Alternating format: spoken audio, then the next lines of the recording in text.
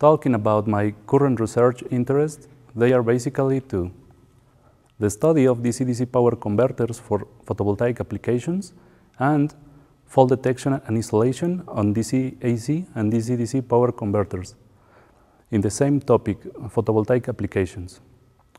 My recent papers deals with the MPP tracking problem in photovoltaic systems. And currently, I am working in a new mathematical model for a solar panel. With this new model, I expect we can make a better use of the photovoltaic panel.